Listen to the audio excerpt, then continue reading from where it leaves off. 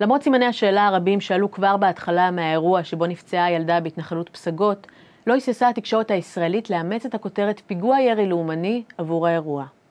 הרטוריקה של הדיווח הייתה בתבנית סיקור של פיגוע מתגלגל עוד לפני שהומתו הנתונים ויושבו הסתירות. החיבור של האירוע להרג החיילים בשבועות האחרונים אפשר גם אמירות כמו גל פיגועים או מתקפת טרור, בעוד שבין הכותרות נכתב כי אין כלל התראות על פיגועים. אין ספק שהילדה נפצעה ושילדים צריכים להישאר מחוץ לסכסוך בכל מצב. אבל אם ניזונים רק מהתקשורת הישראלית, נדמה שהכלל הזה נכון רק לגבי ילדים יהודים ישראלים.